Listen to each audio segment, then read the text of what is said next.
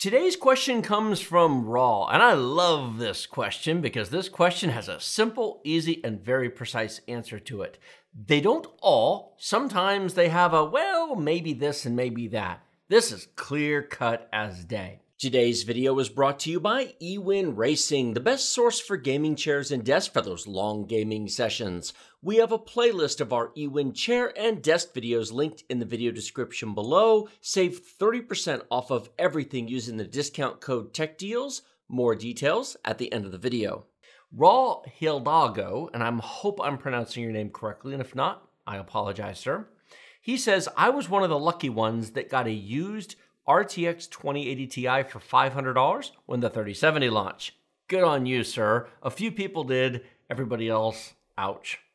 I have an i5 11400F and 32 gigabytes of RAM paired with it since it launched, and it has been great, and it still is in esports titles.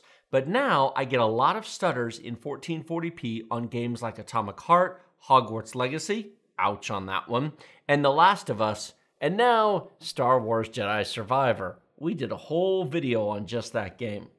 I don't feel the need for a graphics card upgrade yet, so what kind of CPU upgrade would you recommend? i5 13600K. This is an easy answer. This is probably one of the easiest ones of these I have answered in some time. Now, for those of you who I just jumbled all those numbers and you didn't quite catch it, the i5 11400F is a 6-core, 12-thread, 11th gen Rocket Lake CPU from Intel. No integrated graphics, which is what the F means. There's no K, it's not overclockable. It's fine, it's a perfectly good CPU, but 1440p gaming and Hogwarts Legacy and Jedi Survivor with an RTX 2080 Ti, no bueno. That CPU has had its day for that use case. As Raul notes, for esports, it's absolutely fine. But for his use case, holy smokes, no.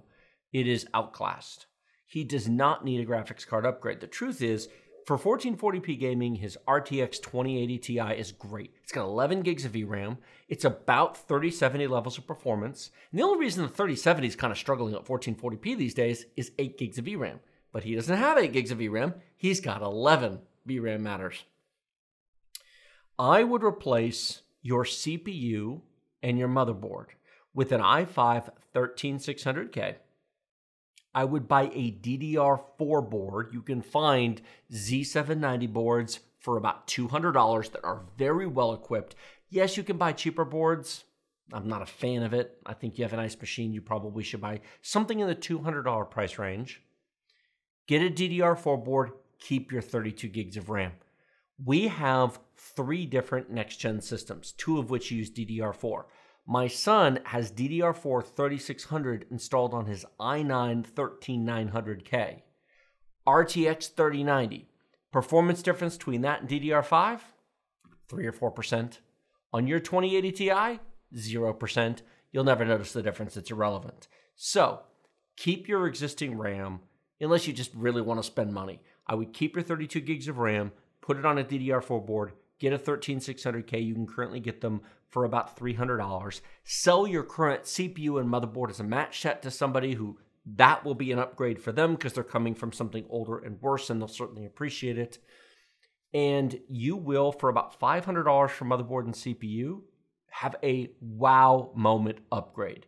Ewin Racing has a wide selection of chairs to fit all shapes and sizes of gamers, ranging from petite to cuddly. They have something for every type of gamer. Not just sizes, but colors and material options as well, including red, blue, purple, pink, orange, and more, plus cloth and leather choices. We have over half a dozen chair and desk videos in a playlist down in the video description below. We also have a very special offer just for Tech Deals viewers. Save 30% off of everything using discount code TechDeals using our link in the video description. We have used Ewin gaming chairs for 3 years in our office, sitting on them for up to 8-hour marathon live streams. They are very comfortable, and we are happy to work with Ewin to bring you this special discount and recommend Ewin for all of your gaming chair and desk needs. In games like Jedi Survivor and games like Hogwarts Legacy at 1440p with the 2080 Ti, You're going to load that up and you're going to play that and you're going to go, whoa.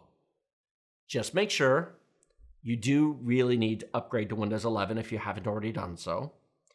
And I would recommend a clean install of Windows. You don't have to strictly. It's going from Intel to Intel. It's only from 11th gen to 13th gen. You could keep Windows, but it never hurts to have a clean, fresh install of Windows and make sure everything's set up for your new system. So I would encourage you to consider that at the very least. As for cooling, I have found that even a $50 Scythe Mugen 5 does a perfectly fine job of cooling an i5 13600K.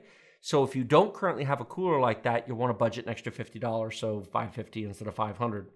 That you'll be impressed, and you'll be able to keep that for many, many years to come.